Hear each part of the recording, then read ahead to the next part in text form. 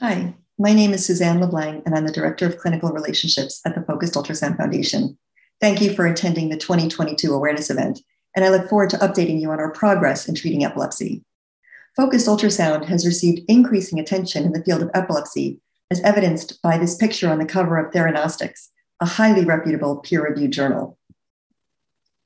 Hippocrates, who is the father of medicine, and many of you know the Hippocratic Oath, or the Code of Conduct for Physicians, but did you also know that he was the first one to understand that epilepsy starts in the brain?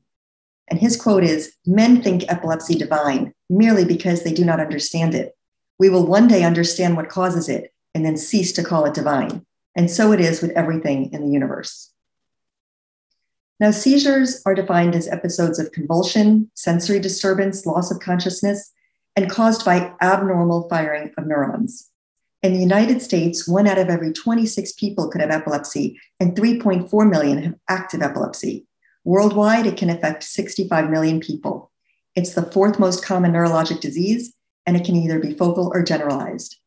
Most often, the seizures are caused by tumors, mesial temporal lobe epilepsy, trauma, or stroke. Most patients with epilepsy respond to pharmacologic treatment. However, those that don't respond have other treatment options. Unfortunately, they may involve invasive surgeries like craniotomies, where you remove a portion of the skull and take out part of the brain. And on this MRI picture, you can see how part of the brain that was removed here in white now just fills in with fluid. There are now minimally invasive procedures where instead of taking out the whole portion of the skull, they create a little hole in the skull called a burr hole, which is shown here in black.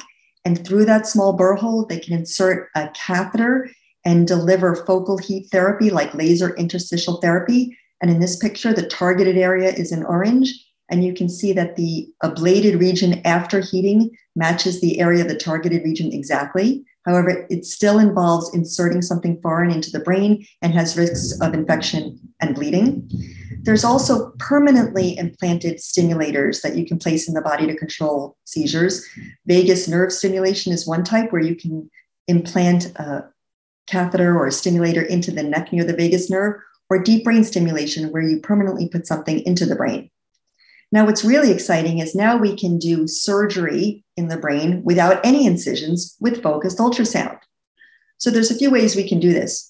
You can do it inside an MR-guided focused ultrasound machine, where the patient goes inside the MRI machine. They have a helmet around their head, and that helmet delivers multiple ultrasound beams that are directed to a specific target in the brain, let's say the seizure focus, to destroy it. You can also do focused ultrasound procedures outside an MRI machine by using a previously performed MRI study where the pictures are downloaded into a computer and help direct a focused ultrasound transducer, which is shown here on the patient's head, to the correct location. Again, no incisions at all. Now, how does focused ultrasound treat epilepsy?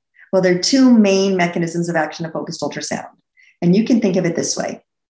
You can use it as a form of thermal energy, where you raise the temperature. And if you raise the temperature to over 60 degrees Celsius or 165 degrees Fahrenheit, you can create so much heat that you destroy tissue in that region. And it's similar to when you take a magnifying glass out in the sun and you make the rays converge at a focal spot on the leaf and it catches on fire.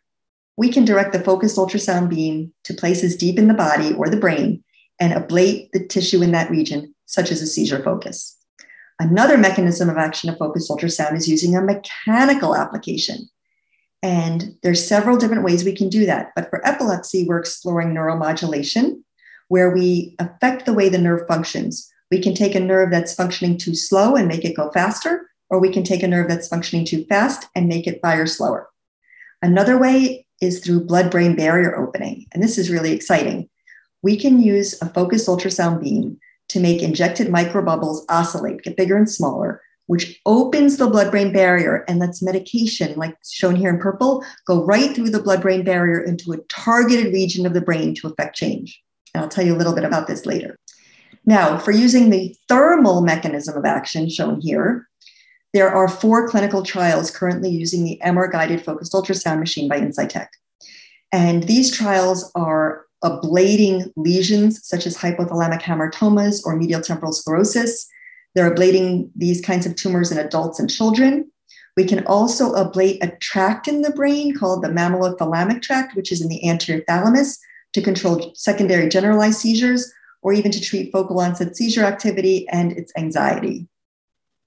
So let me show you a few cases. Here's a case of a hypothalamic hamartoma. It's a deep-seated benign tumor, oftentimes in young patients, and the brain, as shown here in this white little circle at the tip of the red arrow. So we can use the focused ultrasound machine to elevate temperature in that region to thermally ablate the lesion. Again, all the tissue around it is intact, but in this case, we treated this hypothalamic hamartoma remnant and the patient improved significantly.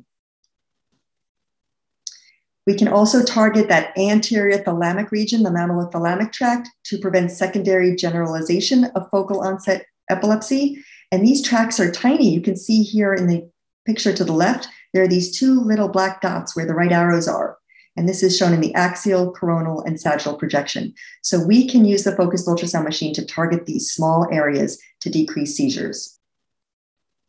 Now, mesial temporal lobe epilepsy occurs in about 60% of all people with epilepsy, and most of them have something called mesial temporal sclerosis, where some of the tissue changes in configuration and causes the seizures.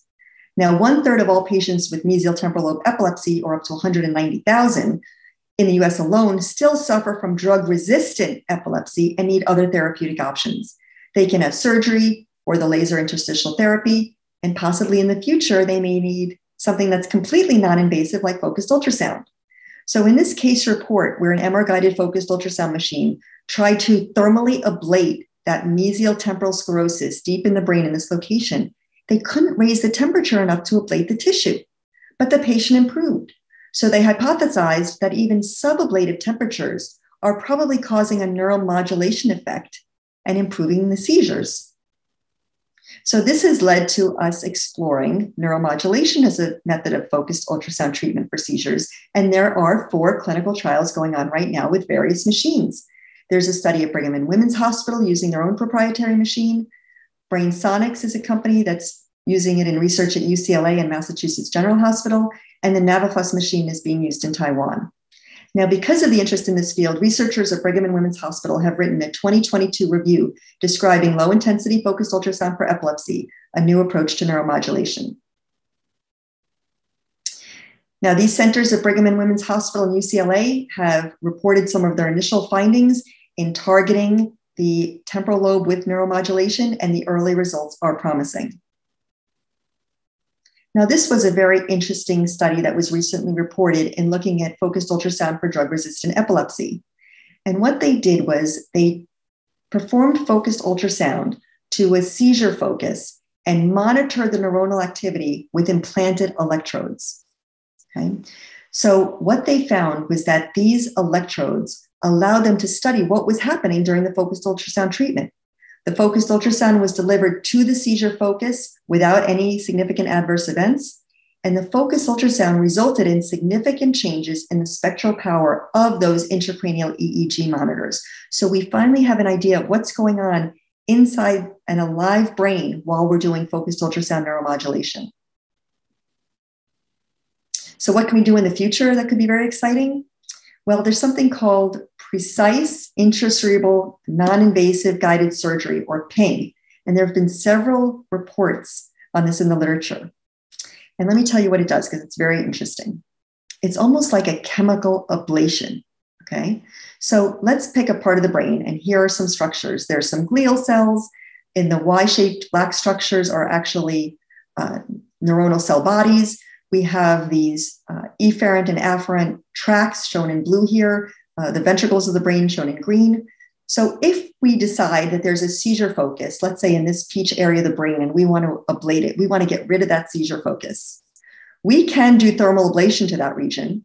But as described before, when we do thermal ablation to that region, everything will die inside that targeted area. The neuronal cell bodies, the glial cells, the blood vessels, everything will die in that region. But we really only want to affect how the neurons are functioning. So imagine if we did this procedure called PING. We can open the blood-brain barrier with focused ultrasound and deliver a medicine like quinolinic acid directly to this targeted area where the seizure focus is. And that quinolinic acid will preferentially kill only the neuronal cell bodies that are causing the seizures and leave all the other normal structures intact. So it's very, very specific form of ablation. Very exciting. So in conclusion, I hope I've showed you that focused ultrasound could potentially be an additional treatment or an alternative to an existing treatment in various forms of epilepsy. The focused ultrasound mechanisms of action include thermal ablation and neuromodulation, and we look forward to further exploring blood-brain barrier opening with drug delivery with PING. And the Focused Ultrasound Foundation continues to support ongoing preclinical, technical, and clinical research. Thank you for your attention.